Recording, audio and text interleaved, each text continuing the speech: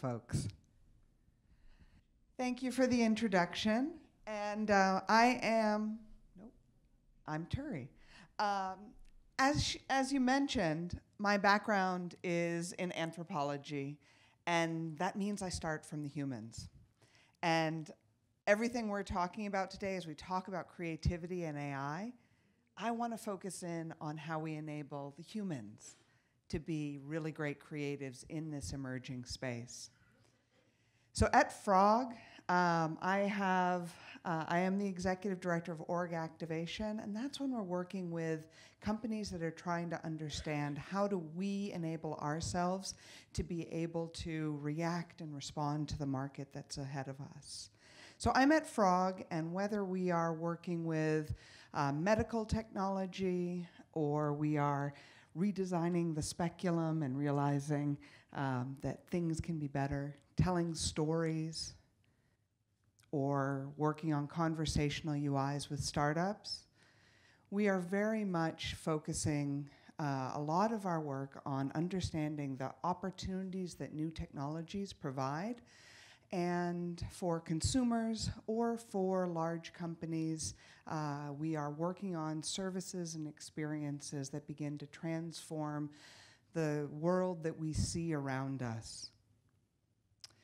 We work with both very large companies and very small companies, but very much focused on how do we transform experiences to make lives better for people.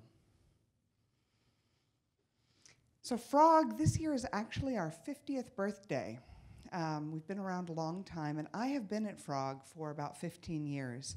And as all of us know from this industry, change is probably the only constant in our industry. And technology increasingly is the driving force behind that change. So whether it is, I don't know, how many people remember the day they got their first Gmail account way back when, right? And how our perceptions of Google might have changed from that first Gmail account to realizing how important it is that Google has privacy engineers. Thinking about computer vision and the opportunities that computer vision provides to us as designers to be able to understand the people who are engaging with us, and also beginning to recognize the sort of squidgy line that lies between what is great for design and what might be crossing some borders or boundaries, like this taxi cab in Japan. And then as we think about other technologies that help us not only see things faster, understand the people we're building relationships with faster, but begin to identify the patterns that underlie our creative work, like asking IBM Watson to analyze horror movie trailers, identify the patterns, and then look at the footage for Morgan, I think it was 2016, to identify which scenes should go in the trailer of Morgan to really tell the story and make it creepy. The soundtrack's even creepier. So we're able to access these patterns, to see the patterns that underlie our creative work faster. And those patterns come to us even as we think of some of the kind of interesting things that are happening with, like on Instagram. Is anybody familiar with either of these Instagram characters? I see a few nods in the room, right? But computer-generated influencers. So again, we're able to faster identify the patterns of effective influencers and create and play with the environment that's around us. Or the AP, or other news outlets that are using intelligence to more quickly generate news reports, to look at the information that's coming in, to generate sports scores and tell us what's happening in sports, to identify what's happening around the world. We are seeing increasingly these patterns being found for us faster, being inputs to our creative process. But what is the human place in that space? So it remains to us as the creative leaders, the people who shape teams, who are solving problems for the people that we work with, to still be able to take that creative leap. So how do we design teams that don't become bogged down in all of the new data that's available to them, in all of the new patterns that are pulled up and brought forth to us? Like Anderton, with the precogs, we still need to be able to make good decisions. We still need to be able to intuit what feels right.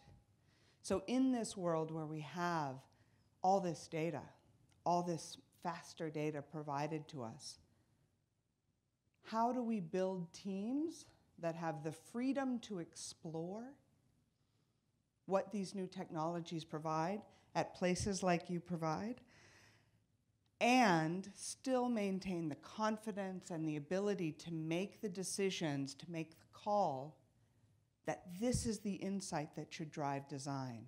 This is the solution that will solve the problem. So that's what I want to talk about. So I'm going to share with you a few strategies from Frog that we've found effective to help our teams be able to continually innovate and stay ahead of what are the possibilities that new technologies provide us. One of them is literally simply about space. Creating spaces where your teams can easily explore new technologies, easily engage, and so we've designed these rolling walls that let our teams quickly reshape the space, whether it is to host music in the studio, but more often it is to be able to prototype a bus or explore new types of technologies in our studios. So provide space, flexible space. Another important thing is invest in passions. Frog is a consultancy, so we need to find clients that we can work with to pay us to do our work. We make an effort to identify those clients that Frogs are passionate about working with. We worked with the SF MoMA for the Magritte exhibit to explore how augmented reality could be part of helping individuals access Magritte's work.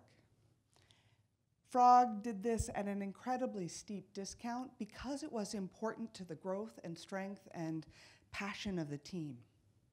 So if you're in a company where you need to make those decisions, invest in passions.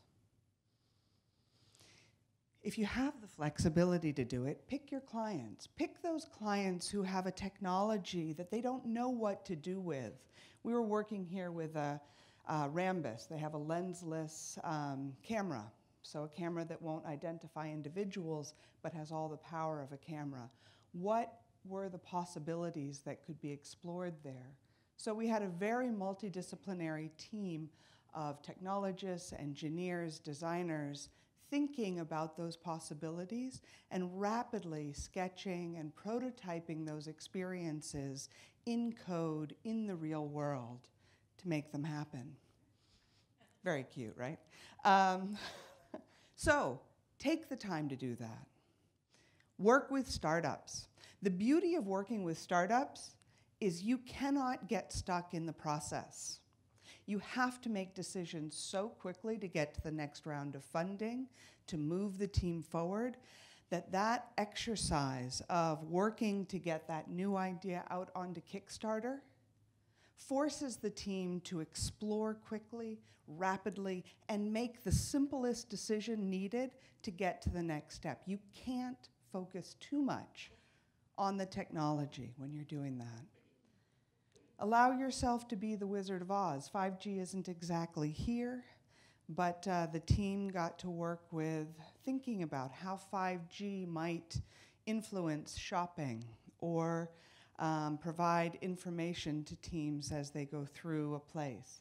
So be the Wizard of Oz. Explore the possibility of technologies in human experiences before the technology is really available. But most importantly, bring your users constantly into the process and stay close to the humans.